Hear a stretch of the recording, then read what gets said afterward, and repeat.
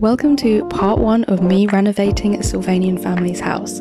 This is my old house I have had in the attic and I want to transform it into a really cool cottage, an English cottage like these with a thatched roof. Here's a mini house tour.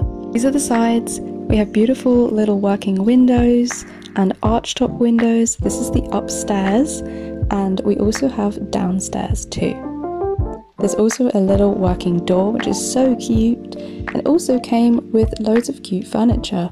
This chair, table, and a working stove, which we can definitely reuse. I have loads of ideas for this house, and I can't wait to show you the transformation process. Please follow along if you want to see more of me transforming this house into something like this. Let me know in the comments if you have any fun ideas.